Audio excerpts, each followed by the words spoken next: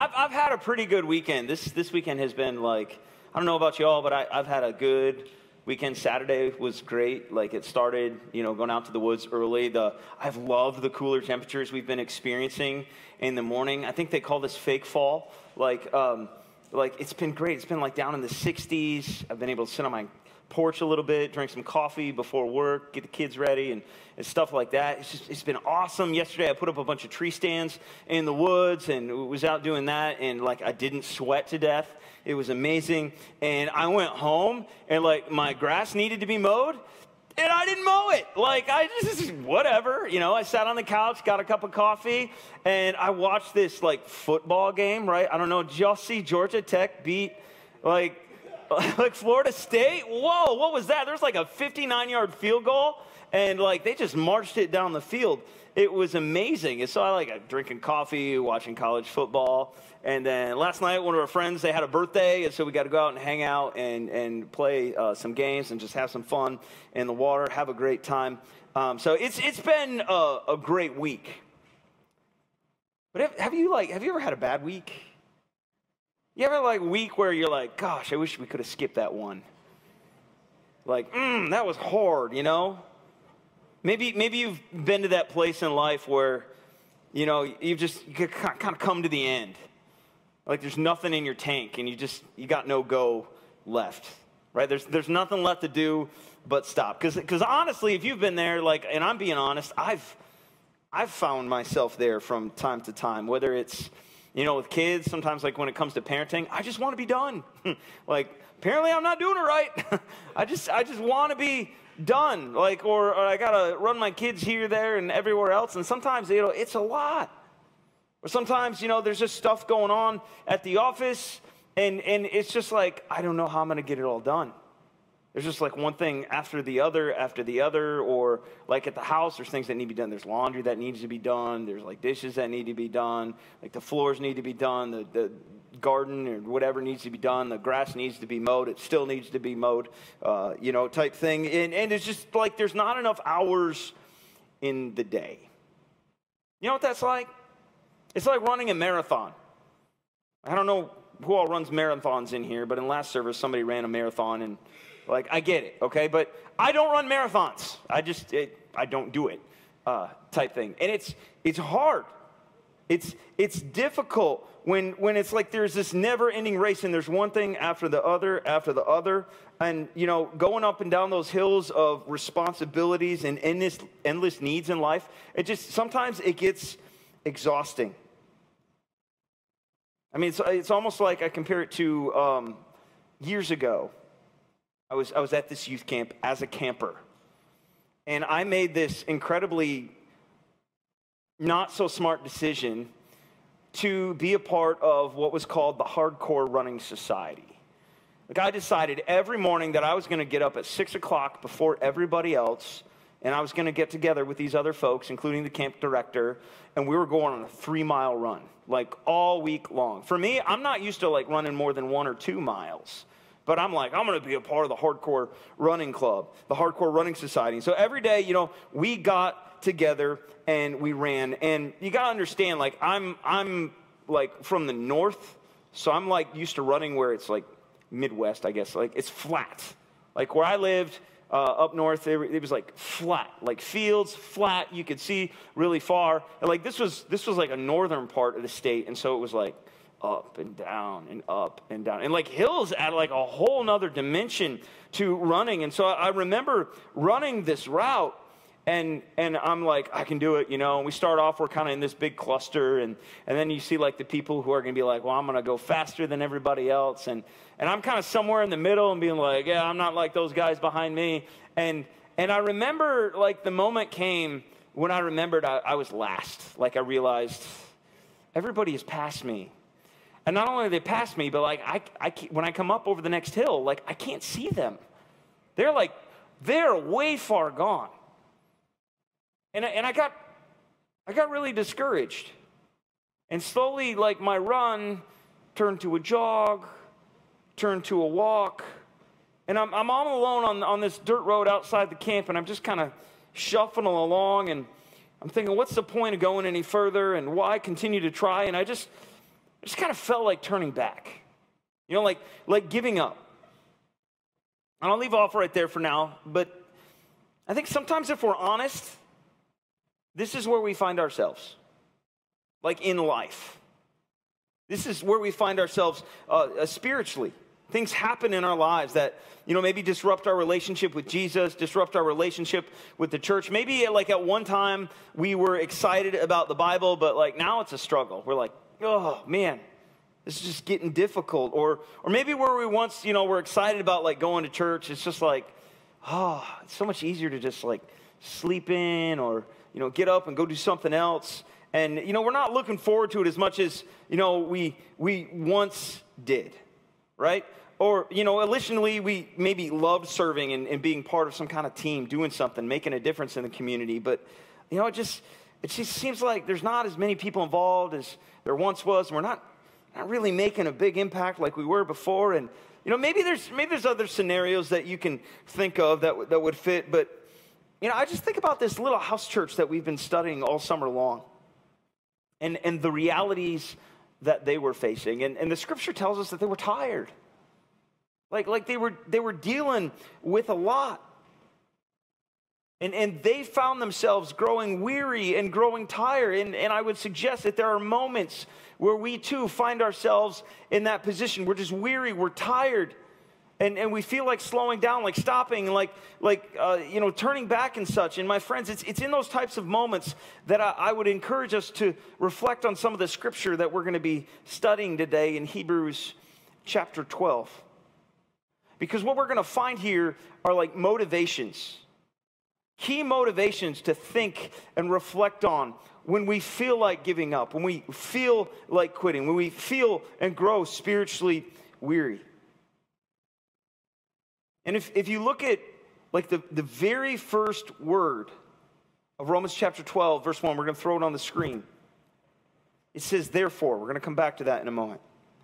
But it says, therefore, since we are surrounded by such a great cloud of witnesses, let us throw off everything that hinders and the sin that so easily entangles, and let us run with perseverance the race marked out for us, fixing our eyes on Jesus, the pioneer and perfecter of faith.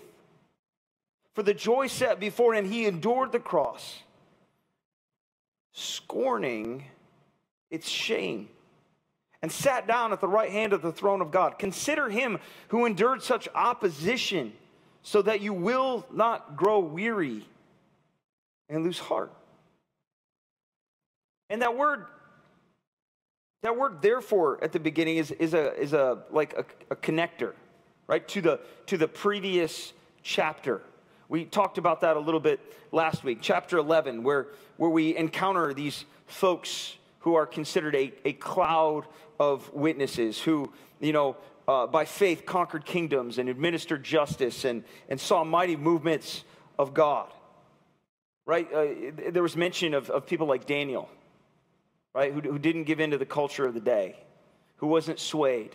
There was mention of people like Rahab, who decided to listen and heed the warning of the spies, who were telling her, God is going to deliver this city over into the hands of the people that are for him, and you better listen up, And we talked about others, like different prophets, and we talked about Moses and all of their faith, and how, even in the hardest times and situations, God was faithful to them. And the scripture's telling us here to think about those individuals, right? Those women and men in chapter 11 who didn't give up, who didn't quit, but endured and pressed on despite hardship, despite, persecution in uncomfortable situations. The author said, God has something planned for you, and it's better. It's better. It's a better resurrection. It's a better life where you're going to be perfected in every way in Jesus. You follow me?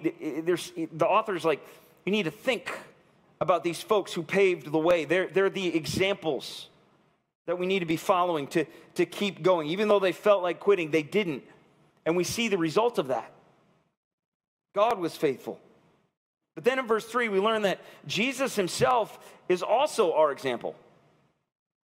Like, to think about this, like Jesus, God made flesh, he was not exempt from weariness. He wasn't exempt from hardship or temptation to give up. He went to the cross and scorned its shame. That's an interesting word. We don't use it very often, and it actually doesn't appear very often in the Bible, the word scorn, right? But it means to look down on. It means to treat as little value, to think nothing of. In other words, the weight of his punishment was nothing compared to that which was to gain. Where the cross was meant to put Jesus to shame, to make people think little of Jesus, Jesus like flips the script. The cross is meant to think little of him. He thinks little of the cross compared to what was to gain. Compared to the plan that God had, his Father, and his love for us and his love for us. It's nothing. It was nothing compared to what he had planned for us, to his and his Father's love for us. And so in our weariness and the seeming drudgery of life, when we feel like quitting, when we feel like giving up or just being done with it all, we can find motivation in that, one, we're not alone, and two, we've got examples that like can give us evidence that's like worthy of don't give up, don't quit, keep going. Because in the end, it's going to be worth it. Others have been where we are, have persevered, and they've made it through. And if they can do that, so can we. Flash back to my little running excursion where I left us. You know, I'm on that 3-mile run. I'm headed towards the end. Again, that may not seem far for some people, but in those hilly conditions, you know, that would have been the furthest I had ever run. And I was contemplating giving up. I was contemplating going back. And then I remember, like, way in the distance, I saw I was coming up on somebody. So, you know, kind of pick up the pace a little bit. I got to look like I'm running. I can't be walking anymore. Somebody else is around. I got to look like, you know, put on the persona. And so, you know, I start picking up the pace and running. And I began to realize it was my cousin. And I wasn't catching up with him because he was so slow and I was so fast. I was catching up with him because he knew I was running alone. And he dropped back so he could run with me and be an encouragement to me. And so we ran along together, and he gave me he was encouragement to me to keep going, and we began to talk and those kinds of things, and I began to forget about how hard the running was, and all of a sudden we came upon it. Big Bertha. It was the hill of all hills. It marked the halfway mark of the run. And I remember like running and trying to get to the top and him cheering on. And finally we made it and we stood at the top. Yeah, we made it. Didn't think I'd ever get here. And then we began the run back down. And I'd like to say I ran with an awesome renewed vigor all the way back to camp. But I didn't. I got to the bottom of the hill and I started walking again. Because I was tired. It took everything to get up to the top of that hill. And so we walked and walked and walked. And then finally, way off in the distance, we see this little white van approaching. And we realized that it was full of all the campers who had been on the run and realized we hadn't made it back yet. And they were worried. And they're like, you guys are going to miss breakfast. You need to get into the van. And so, you know, we pile in to the van and they take us back so we can get nourished and have some food and make sure we're back where breakfast is waiting. And for me, friends, that's the picture of the church. All right? Where they don't leave people to run alone. They don't leave people to like go through this life by themselves. But when they're having a hard time, they adjust their pace. They adjust their pace of life to stop and to help and to encourage. And when they're concerned about somebody, they load up a van of people and they drive out and go find them, type thing. That's the picture. That's the picture. I don't know who may need to hear this morning. But I want you to know, whatever you're going through, whatever you're facing, whatever the difficulty may be, you're not alone. You're not alone. In fact, I believe that so much, I want you to turn to the person next to you and tell them, you are not alone. You're not alone. Say it. And then the other person, you receive it and say, thank you. You're not alone either, right? There's a reminder. Don't make it weird, right? You're not alone. I know I'm not alone. No, that's not what I'm talking about, okay? You're not alone. You have people here for you. I'm here for you. And so practically, that looks like praying for each other.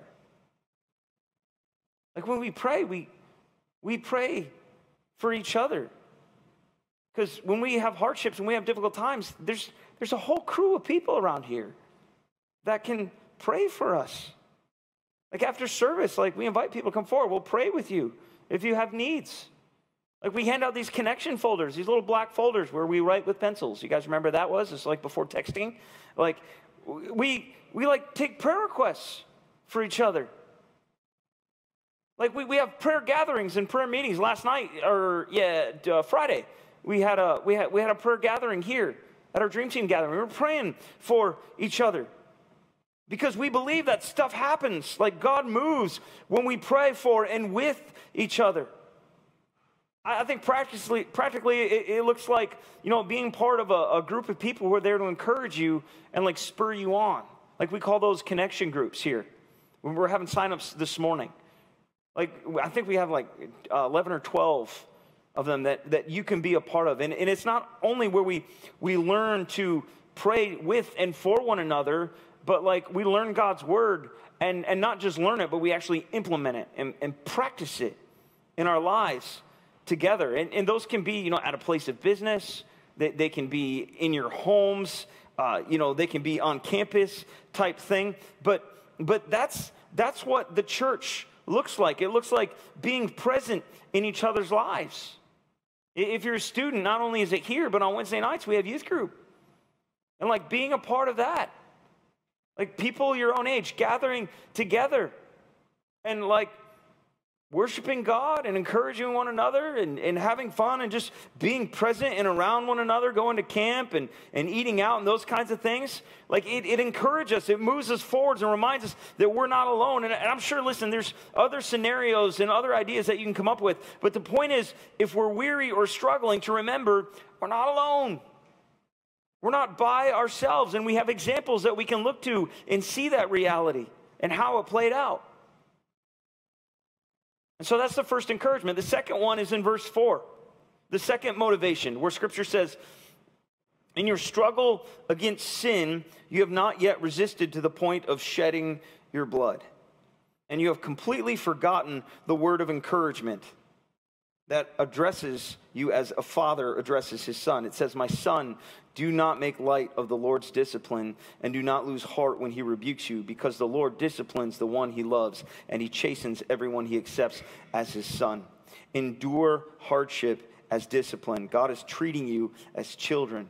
For what children are not disciplined by their father? If you're not disciplined, and everyone undergoes discipline, then you're not legitimate.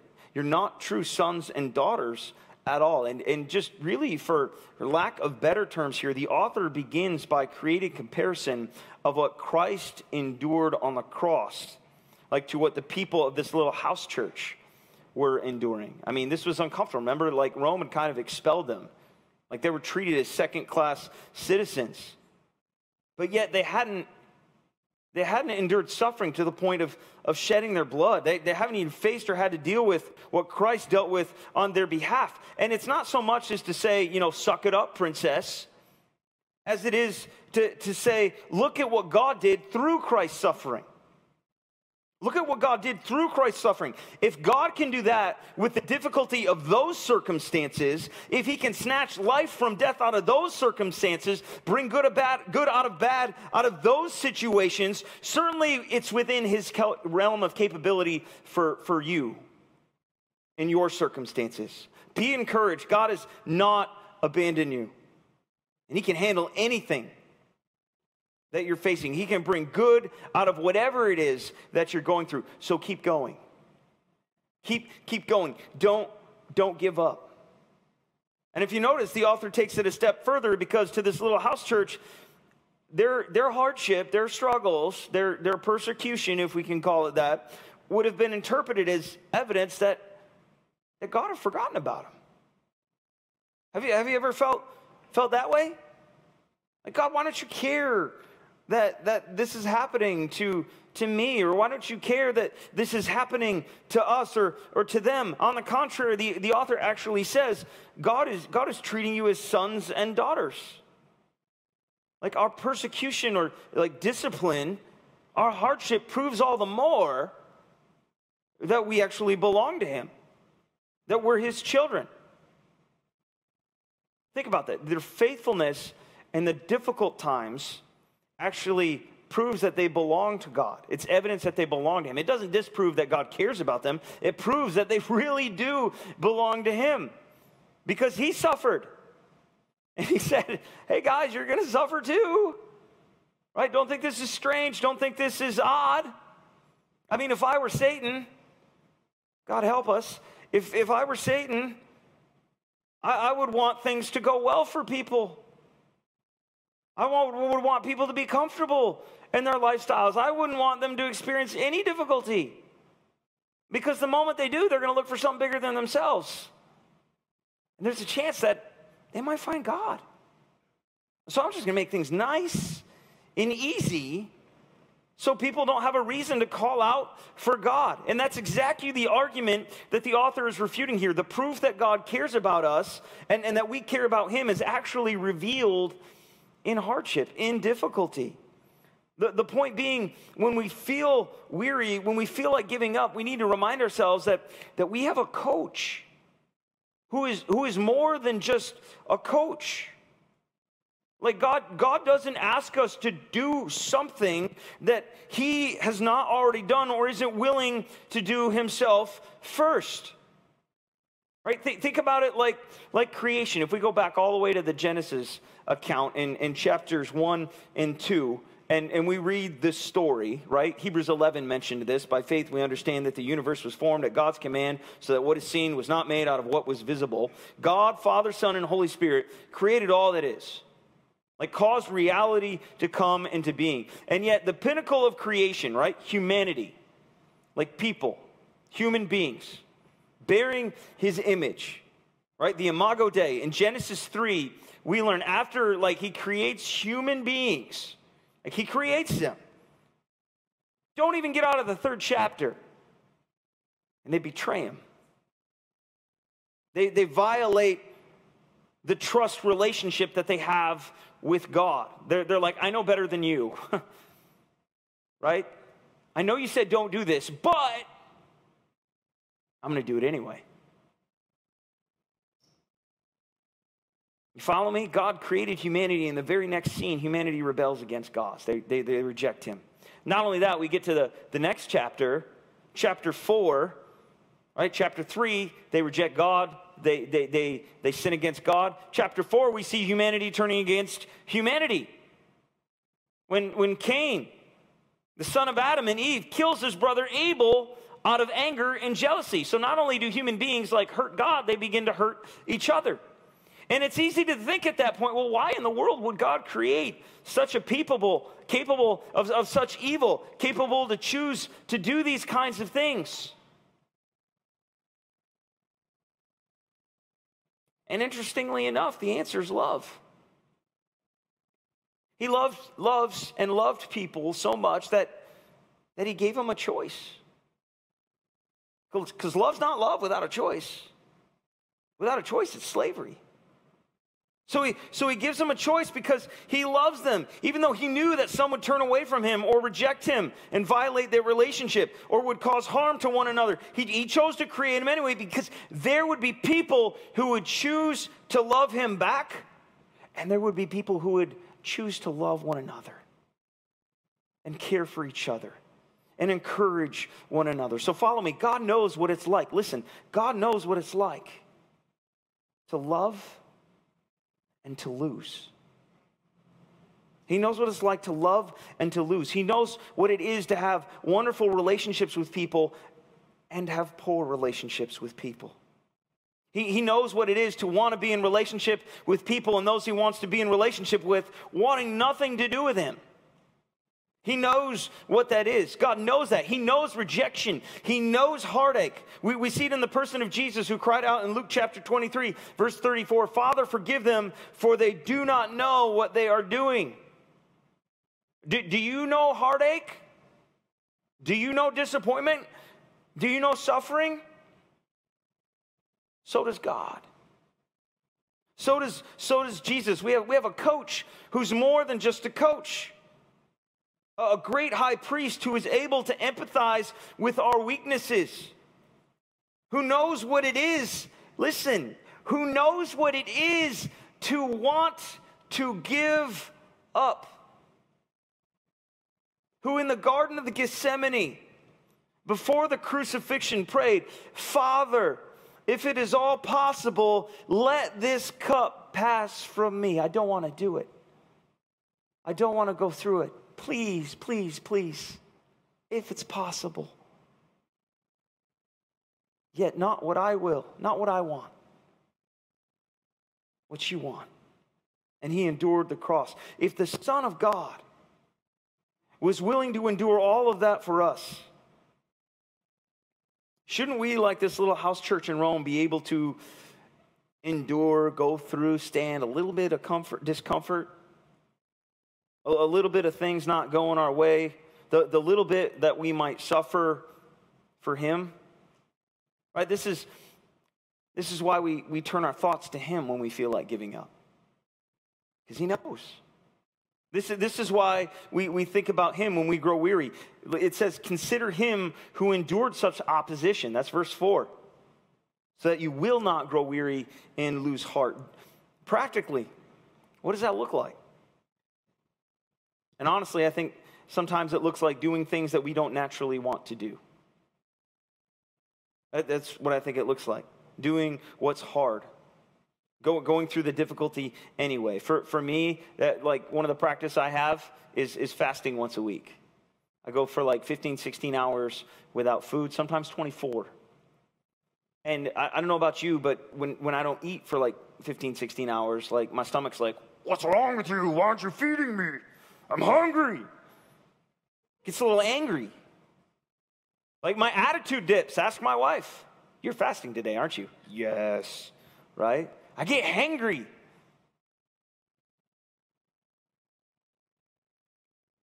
Your energy level drops. And they get those hunger pains. They remind me that Jesus knows what hunger is. Like he went 40 days without food. Like surely I can give up lunch, or like maybe a few hours, maybe even a day, to demonstrate my dependency on him, to draw close to him. Or maybe, I sense God asking me to serve in some capacity, serve my church or serve my neighbor in some capacity. And I don't really want to do that because it takes away from me time, right? I like my me time. Anybody else like their me time, right? Some of y'all are like, what's me time? Right? I like my me time, and I only get so much me time. And yet Jesus, he went from town to town to town with no place to lay his head. He'd try to take a nap or go have some me time, and the crowds would find him. Like they'd get in a boat and go to the other side of the lake, or they'd track him down or skirt around the edge or whatever. They're finding, like, Jesus, we need you. Jesus, we need you. Please, please, please, please, please. They just never left him alone. And every single time, he had compassion on them. He'd meet their needs.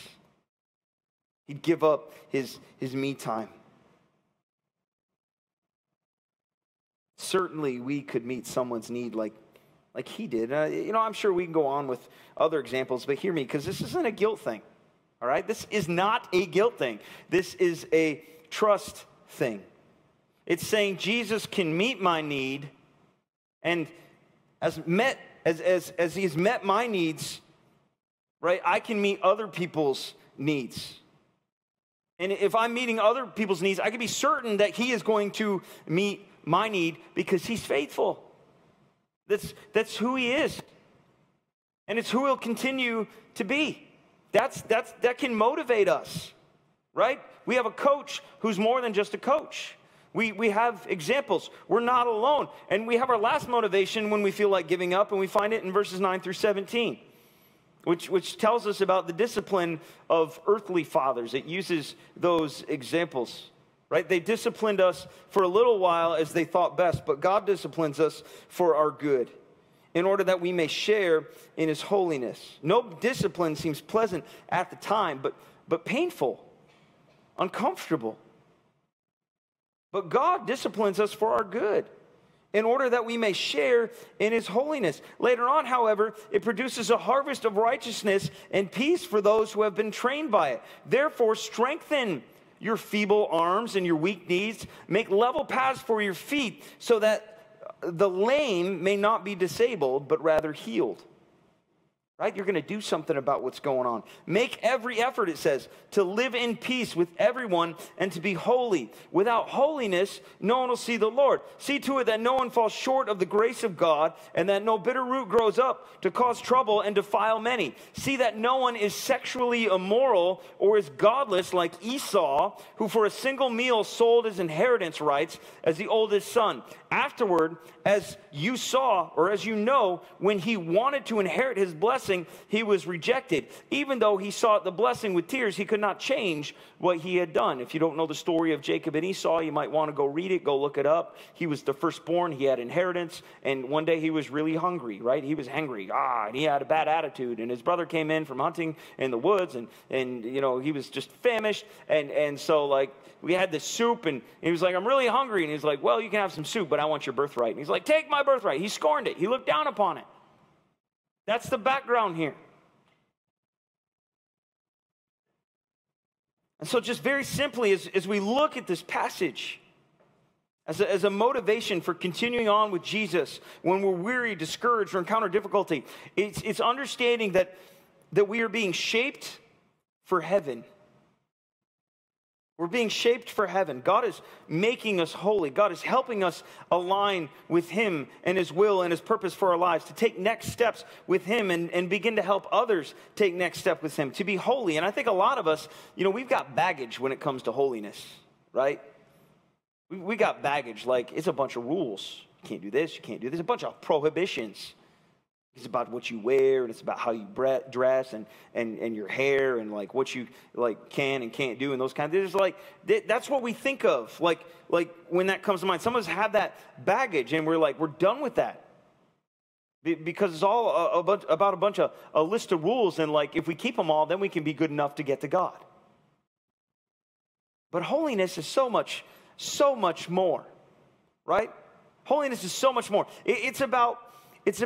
Listen, it's about being in right relationship with God. It's about having nothing separating you and God. It's taking all that stuff that gets between you and your Creator and moving it out of the way so you can have a clear picture of God and you can move closer to him and be in relationship with him. And I want you to know, you can't move that stuff out of the way by yourself.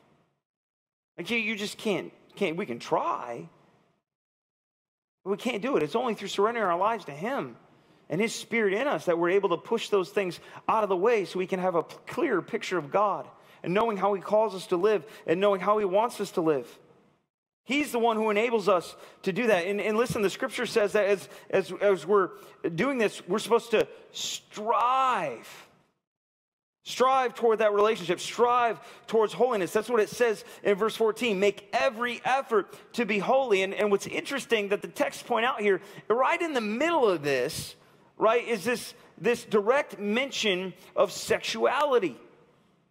Like if you don't know Rome, let me give you a little history lesson here. In their day, sexuality was a huge deal. As human trafficking was rampant, people would have been sold as sex slaves. Children would have been victims of this. It's almost expected that husbands and wives would have other lovers, multiple lovers, other partners, and there would have been temple prostitution and lots of same-sex relations going on. And the comparison being made here is that in Roman society, of which this church dwelt, was to trade in one's godliness or holiness for something else. Right? That's the temptation that we deal with every day. It's the temptation that they were facing. And in this sense, it was to trade in one's godliness for sexual appetites. Right? We're talking about Esau. That's the other comparison, right? Because this is what he did. He traded in what was most precious, his inheritance, to satisfy his appetite. That's what he did. To satisfy his appetite for something else. And like the culture back then, listen, not much has changed today. We're tempted, aren't we? We have temptations. No one's immune to it. We have it. And we often trade our birthright as children of God, our inheritance in the kingdom of God, for some appetite, right? Some lesser God or thing like sex. You hear me? Listen. Sexuality has become the new God. The new God of our time. But honestly, it's not so new. It's not so new. The Word of God addresses it way back in the first century church. And listen, my friends, whether it's sex, whether it's money, whether it's power, or something else, it pales in comparison to our inheritance. It pales in comparison to our relationship and identity as children of God. We need to understand that. That's what the author's trying to communicate. And if I can add one more thing, listen, holiness doesn't just shape us for heaven, but it also shapes us to have the best relationships possible with the people that we encounter here on earth. To have the best relationships possible, because out of holiness, listen to this, out of holiness flows love and justice. Out of holiness flows love and justice. A love for God, a love for others. And I'm not just talking about the people we like here. I'm talking about the people that hurt us. I'm talking about the people that make us angry. I'm talking about the people we don't like. Because, we all have that person on that side of the family. Right? And God says we're supposed to love them. And the more closely we see God, the more we can move all that stuff out of the way with his help and be in right relationship with God, the more closely we're going to be able to see those people in our lives the way that God sees them. And then we're going to desire to be in that right relationship with them, because guess who else desires to be in right relationship with them? God, the King of the universe. He desires peace, not just the absence of conflict, but things to be right. That's what we look at in verse 14. It seems that peace is directly connected to holiness.